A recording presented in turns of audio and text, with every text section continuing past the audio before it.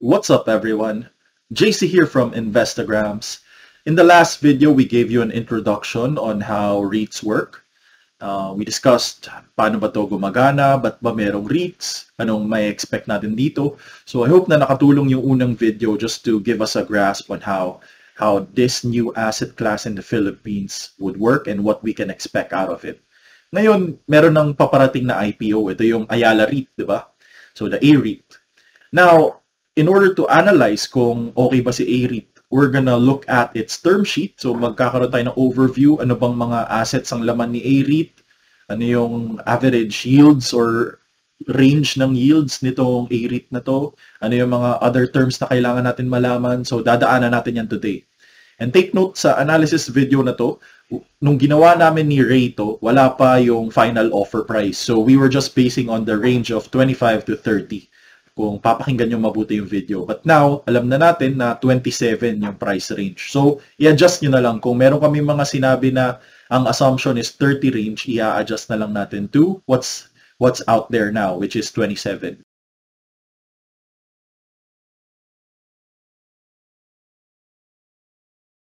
Moving on, no? So we're now going more towards yung AREIT discussion natin. So just a glimpse, no, of Ayala Land Inc.'s 2019 revenues.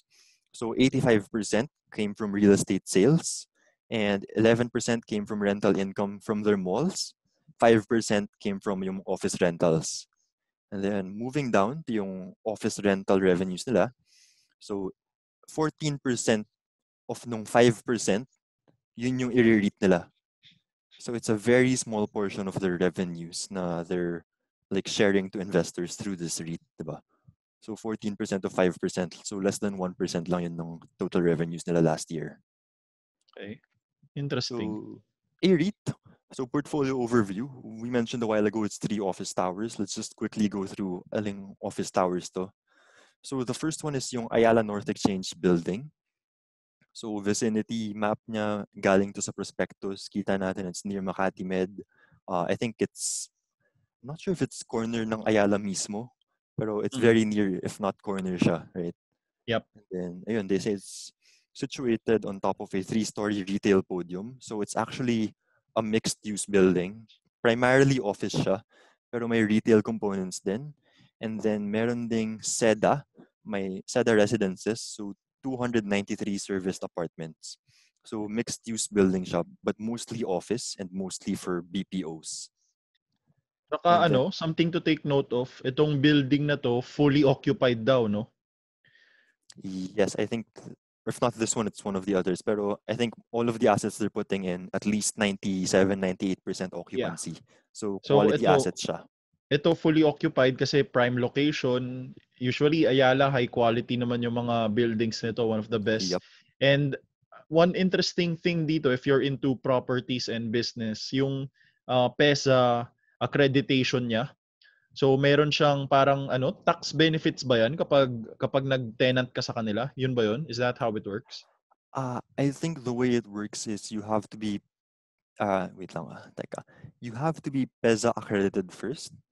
And then I guess that they're trying to cater more to those clients kasi wait lang, let me think of how to say this. So just because you're a tenant in their building doesn't mean na PEZA accredited ka.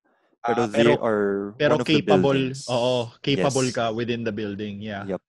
Kasi yung PEZA locations in the Philippines, alam ko may mga townships yan in Batangas area. So dun medyo malaki if you want a PEZA or accredited like warehouse or manufacturing plant, dun ka sa Batangas most likely. But if you're an office, like if you're a BPO, wala ka namang ganung klaseng physical operations and you want prime location, ayun, there are a few buildings I think in the capital in Metro Manila that can cater to that. So this is one of those. Okay. So yeah, may advantage din nga siya. Tapos anong pinaka-benefit? Mga tax easing, mga ganun? Yes, sa PEZA, I think you have preferential tax treatment right now. Okay. So you're not subject to yung regular 30%. I think may mga 5, 10, may mga rules in pero basically may benefits ka. So yeah. Dapat kami rin ganun, sakit ng tax. Baka eventually pag nag-cater na kayo sa international international customers, di ba? Let's see. Yeah. So next building they have is Solaris 1 building. Ito medyo, it's not as prime of a location kasi hindi siya along Ayala Avenue. But it's also a PEZA accredited building and it meets grade A specifications. So I guess if you want to really read up on it, pwede namang daanan niyo yung prospectus or even mga online articles. For sure they talk about these a lot. Pero Yeah. just to give you a glimpse of anong klaseng assets yung nilalagay nila sa REIT, no? So when you buy units of this REIT, essentially you're partaking in ownership of these office buildings ng Ayala, right? So mostly, I think mostly BPOs din to. And then finally, Based sa data, si Solaris fully occupied din siya, interestingly. yep. Okay. And then finally, they have this McKinley Exchange Corporate Center or yung Telus building. I think I see this quite a lot because I live nearby. Ikaw rin yata, di ba? Oo, nadadaanan natin araw-araw yan. Oh, EDSA corner, Ayala or McKinley. So, Oo. kitang-kita talaga. So, very Pagtawid mo familiar ng building. BGC. Oo. I guess to investors kasi EDSA yan eh, kitang-kita mo rin talaga everyday na dadaanan mo. So, just goes to show na itong bibilhin mong assets ng REIT, it's really out there. It's a tangible property. So, you get to see yung quality. Well, this particular one, it doesn't look like the best one anymore, di ba? Medyo matanda na rin yata tong building na to. Pero, ayun, I think it enjoys high occupancy rin and very prime location. We can't argue with that, no? 2 major roads, tapos nasa intersection siya. Oo. Tapos, might not be in Makati CBD, might not be in BGC, but it's somewhere in between. So, prime location pa rin, no? Ito, siya yung 98.4% na Yeah, occupancy. tama. So medyo at least nako-compare natin na ito mahirap nasa tabi ng highway or yung main roads.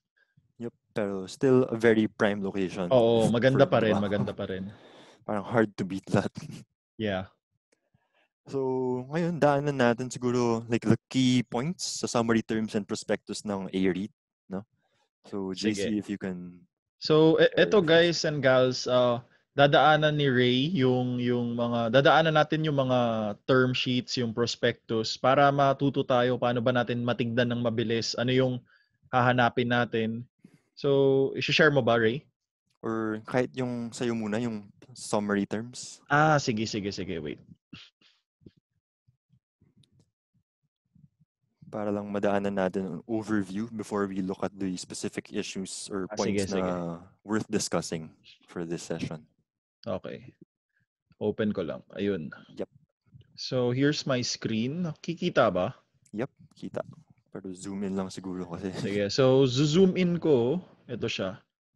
So, I think BPI Corp sila ba yung main nito? Yung underwriter?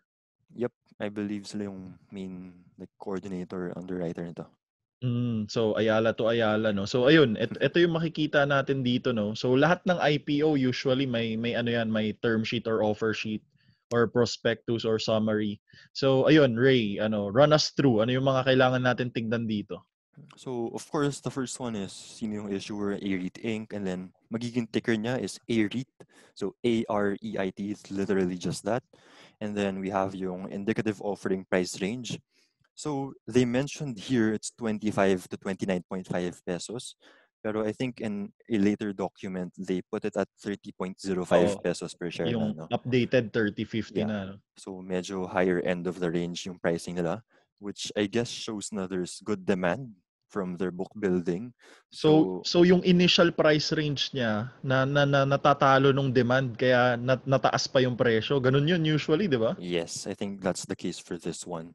So Hmm. even before they offer it, I think yung offer period is July 27 up until I think 1 week yata yun. They've been talking to mga larger investors na trying to see if may interest sila sa issue na to. So kaya sila may gauge ng demand ng investors. So Okay. even though they didn't survey us retail investors, may ideas sila from mga funds. And then offer structure, kahit base offer. So they're offering 450 million shares. Tapos may over allotment option of 10%. And then primary or secondary. So I think minention ko to kanina, 10% is primary, 90% is secondary.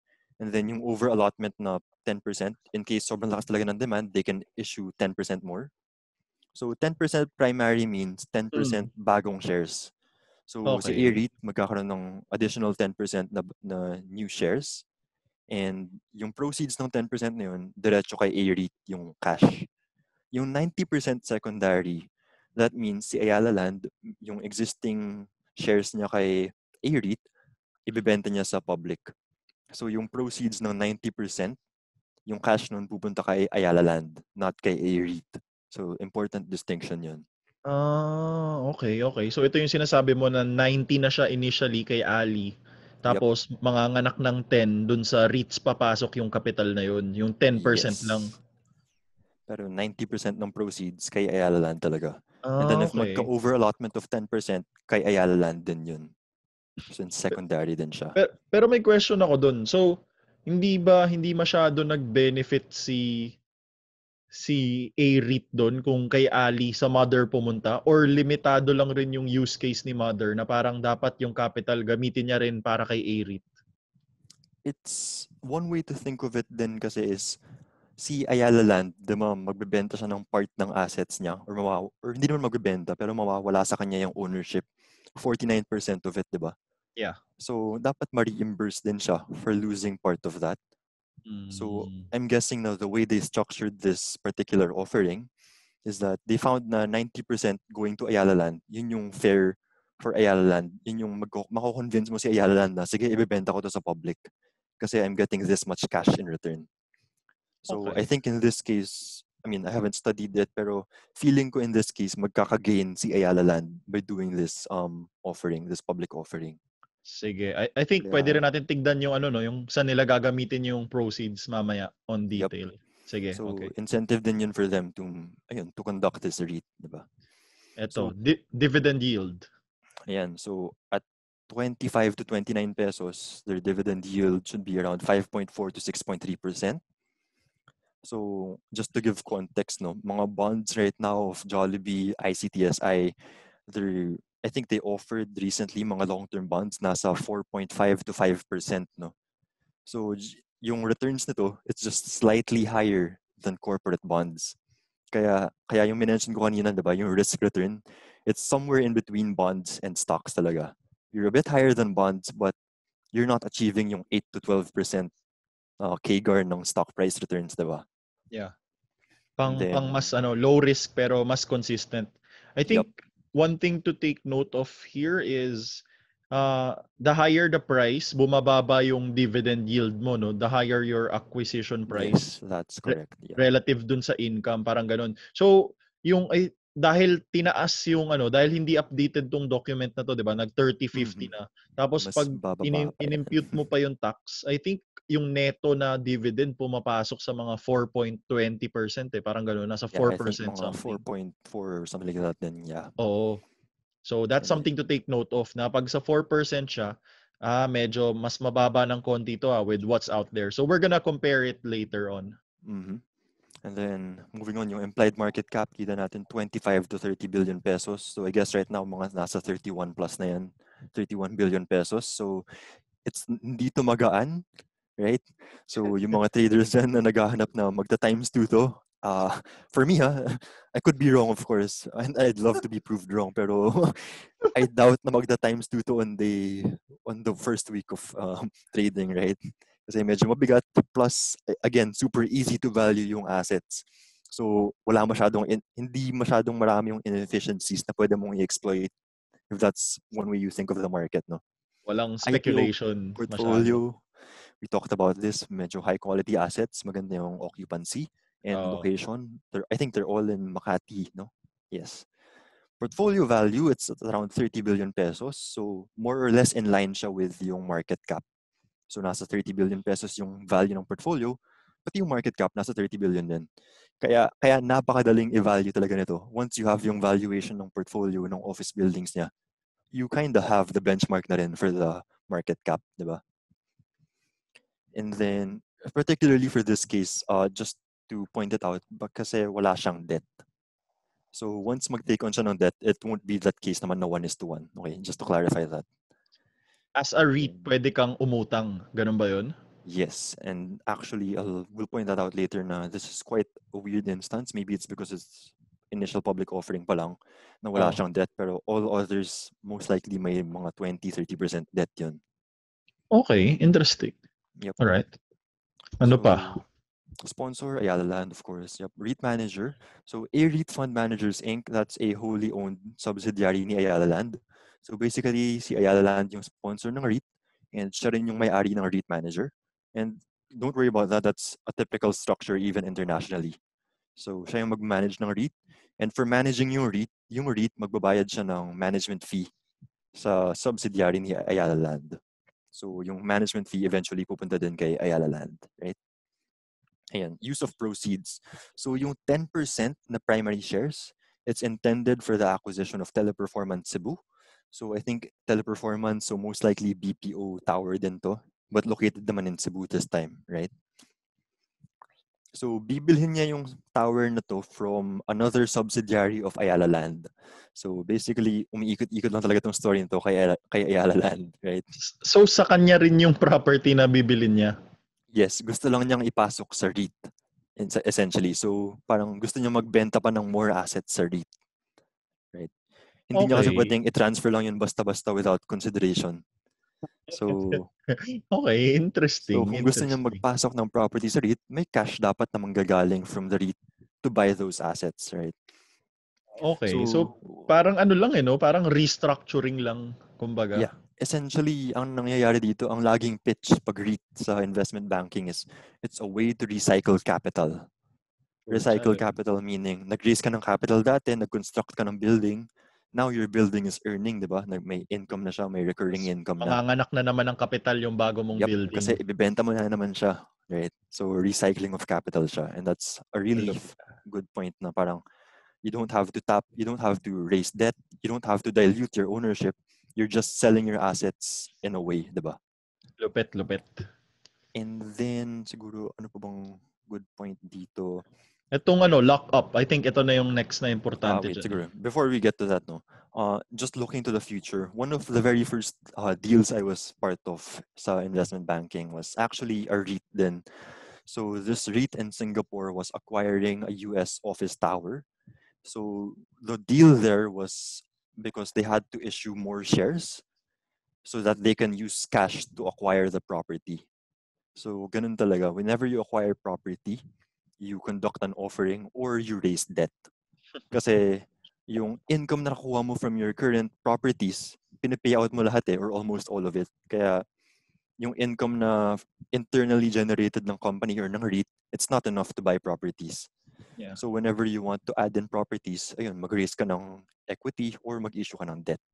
Diba? So lock up, 180 calendar days, so half year on the selling shareholder. So si Ayala Land, magkaka-share siya ng, of course, meron na siyang shares ng AREIT right now, diba? What this basically says is Ayala Land cannot sell its shares for at least half a year, right? So Tama mga ba? insider related na na share na holders. Yes, so it's only the public who can transact with each other for the first half year. I think this is quite standard naman with most public offerings, no? Yeah, Not kahit just with yung REITs. IPO stocks, ganito rin halos. Yep. Siguro, may question ako, Ray.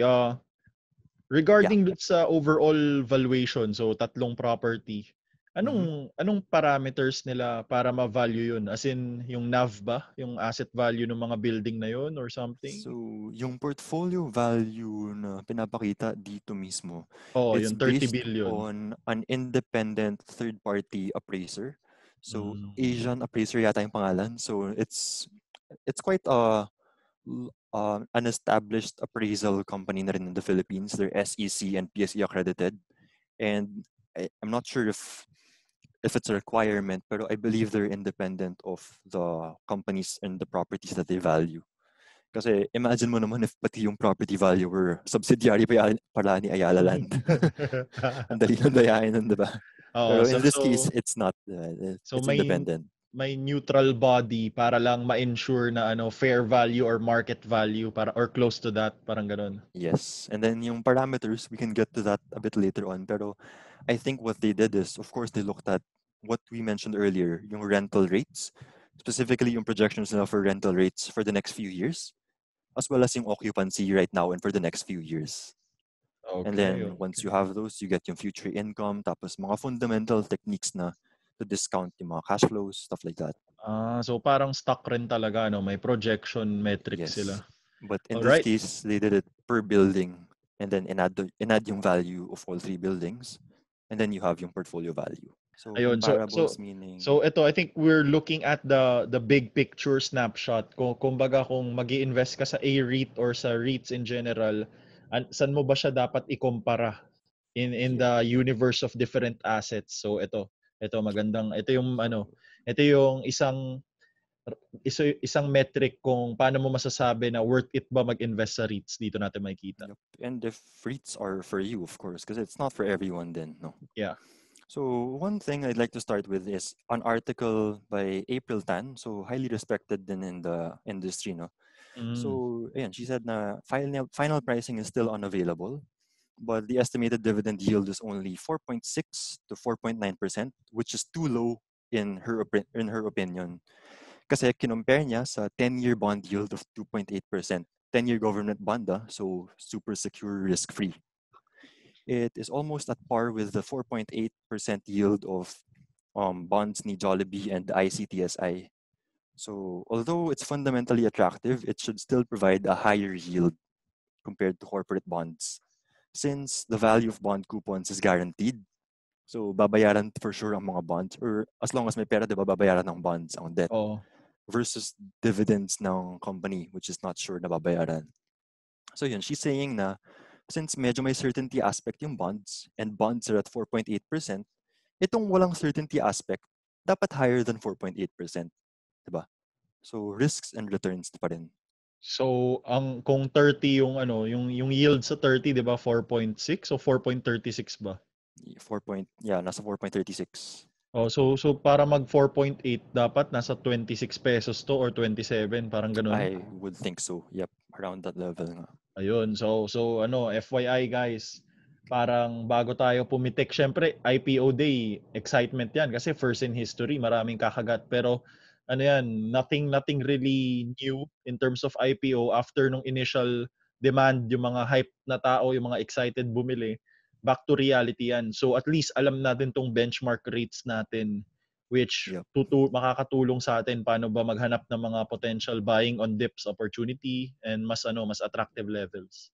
Yep. And in this particular instance, the funda is really clear. It's the first time I've seen na may projections for next 2 years in a prospectus. Kasi ganun ka clear yung visibility mo sa earnings ng company na to or ng REIT, right? Bakit? Kapag mga IPO ba, pag prospectus nila, ilan years usually yung projection? Hindi ba mga 3, 5? May projections ba talaga pag IPOs? Hindi ko masyadong nakakakita eh. So hindi parating may ganun. I think or I might be wrong, pero as far as I know, I haven't been seeing that much of those. Minsan 2 years, 3 years, parang ganyan. Pero yeah, if ever magpapakita ka ng projections, I would think at most 2-3 years lang yun. Okay. Yep. And then next part, so ayan, 10-year benchmark rather, rates. So yan, nasa 2.7% na actually. So this one 2.8, now 2.7. So medyo okay, may konting upside, but yeah, right. Ito yung rate na kapag nag-issue ng utang yung government, yan yung ibabayad nila on a 10-year 10-year asset. So every year babayaran kanya ng 2.7%, tama? Yep. And then sa 5-year nila, diba, yung minamarket nila right now, retail bond 2.6, something like that, diba? So dagdag ko lang. So basically kung si Philippines gusto niyang mangutang, magi-issue siya nito nung government bonds, 'di ba? Yung parang yung RTB or iba pang form ng securities ng Philippines. Tapos sinong bibili dito? Other countries, mga big funds, 'di ba? Parang ganoon. Yep. And then sometimes they offer it to retail institutions as well, diba? Or retail investors rather, 'di ba? Yeah, kagaya nitong recent offering. Yep. Okay. Those ones typically smaller size. So moving on to yung more interesting parts, no. So looking at yung average yield of REITs in Singapore, Malaysia, Hong Kong, and Thailand. For Singapore, last year 6.3, January 6.4%, June 2020, umabot siya ng 7% on average. And one reason for that, of course, is lower prices, diba? Kasi nag-crash nga yung market, bumaba yung prices ng stocks, bumaba rin yung prices ng REITs. Kaya tumaas yung yields. And then for Malaysia, Hong Kong, Thailand, more or less nasa 5-6% on average, right? Tapos pag i-plot natin yung AREIT, which is 4.4%, ayun, we see na it's below average, right? Pero one reason for this, I'd like to point out, is that when we also have to think of yung average leverage or how much debt yung nasa REITs in other countries. So in other countries, nasa 20 to 35% yung leverage nila. In AREIT's case, it's 0% right now. Kaya nagda-drag down din talaga ng returns kasi hindi siya gumagamit ng debt. If, for example lang, lagyan natin ng debt si AREIT, let's say 35%, then we see na it's more decent na. It's above average yung distribution yield niya. Paano yun? Prenorata mo? As if kung Yeah. nagamit niya yung leverage, yung capital, parang may boost siya sa sa income niya, parang ganun ba? Yes. If for example, mag-issue siya ng debt, tapos yung proceeds nun, gamitin niya pang buyback ng units para maging 35% leverage siya. So, same thing in trading din eh. If it might be hard, siguro mahirap nga to understand yung concept ng leverage on a company level, di ba? Pero in trading, di ba, lalo na sa forex, global markets, you use leverage to increase your returns, di ba? So you borrow money from your broker to increase your returns. It's the same thing for companies. When they borrow money, they increase returns. In this case, they increase yield, right? So looking at other stuff naman, ito commercial REIT specifically, so offices in Singapore. So average nila as of June 2020 is 6.7%. Ayala Land REIT, AREIT, nasa 4.4, diba? So it's still lower than average, which is quite concerning. So, ayun nga. And at this point, no, parang we tend to agree na if ma-price siya at 30.05, that's quite expensive. Parang ang baba ng returns. Kung i-base mo on a regional perspective. Yeah. Lalo na, we're higher growth than Singapore, diba? Shouldn't we be giving higher returns as well? Actually, parang kung mas mas spotlight market ka or mas sunshine parang nasa iyo yung spotlight. Yep. Dapat mas exciting ka kaso hindi ganun yung pinapakita. Yeah, we should be comparing ourselves more with Malaysia and Thailand. Oo. Kaso, yan, okay, problem Malaysia, is Thailand. yung second and fourth bars. Mm. So, medyo mas mababang versus, pero it's weird, no? Pero I guess it's also a function of leverage kasi. Because when you look sa bottom chart, highly levered yung mga Singapore companies. And it's because they have better ratings, better access to debt capital. Mm. And Okay, so average yield dun sa apat na yun, parang nasa 5%? 5? Yeah. 5 to 5.5%, no? Okay. So, we should expect na REITs yung in the Philippines. Yung presyo ni AREIT para umabot ng 5%, anong tansya mo? 24, 23? Baka nga 25s. Kasi yun talaga, for me, one problem with AREIT, since it's a new issuance, it's that it doesn't have leverage yet. Mm. So maybe in the future, when they infuse more assets, I think what they're going to do is they're going to issue debt na to buy assets for the REIT. Kasi if mag-equity pa sila lalo, parang yung returns, it's not that good na. Medyo sagad na. Okay. Sige, And let's see. then, ito, commercial REITs, so office REITs. So Singapore yung ginawang comparison kasi sila yung pinakamaraming available REITs. Yung Malaysia, Thailand kasi konti lang yung office REITs nila. And then, ito, another aspect to look at, yung NAV, mention natin kanina, 33.3% yung net asset value. Basically, ano yung book value, ano yung worth ng assets, ng buildings, minus yung very few liabilities ni AREIT, 33.3%. So if 30.05 yung offer price, discount niya would be around 9.8%. Average discount in Singapore office REITs is 5.2%. So okay. I guess when you look at this metric, parang okay, we're pricing it quite cheap nga. Pero you have to play with both metrics kasi. separate yields and yung NAV valuation. Yep. So if you want higher yields, you're going to have to settle for a higher discount to your NAV, diba? If you want to offer higher yields pala. And then one thing to point out din, since we mentioned a while ago, focus tayo on dividends, diba? Pero may capital appreciation component din to. Oo. So yung bottom chart, January 2020, average premium, not discount, premium to NAV was 14%. So in a span of 6 months, in a span of one market crash, from 14% premium, naging 5% discount yung prices. So it's affected by the market din talaga. And of course, yung fundamentals within the company, within the REIT, right? So yeah, that closes our session on the slides I prepared for this REIT analysis. Ayun. So, if you want thanks to go Don through Ray. question ba or Siguro last part. So, ganda nung comparisons, no? Ang pinaka-importante doon yung NAV nandun kung gusto mo tumingin on a valuation perspective. Pero yung yield comparison, yun yung pinaka as an investor, Yep. yun yung pinaka 'di ba? Yun yung main reason ba't ka papasok halos 'di ba? It's yields talaga. Yes. So Oo. when you look at stocks, they talk about PE. What's the PE multiple for this one? Is it expensive? For REITs, it's yields talaga. So looking at the yields, 'di ba? Yun yung point nga ni Miss April. Okay siya, fundamentally exciting, Ayala first REIT, pero comparing to what's out there, yung 4.36 to 4.5, 4.6% na return, halos ka-level niya lang yung bonds na nilabas ni sino yun? Jollibee and ICT ba? Yep, tama. So mas kumbaga mas low risk yung bonds na yun. So yun yung direct direct comparison niya. So that's something to take note of.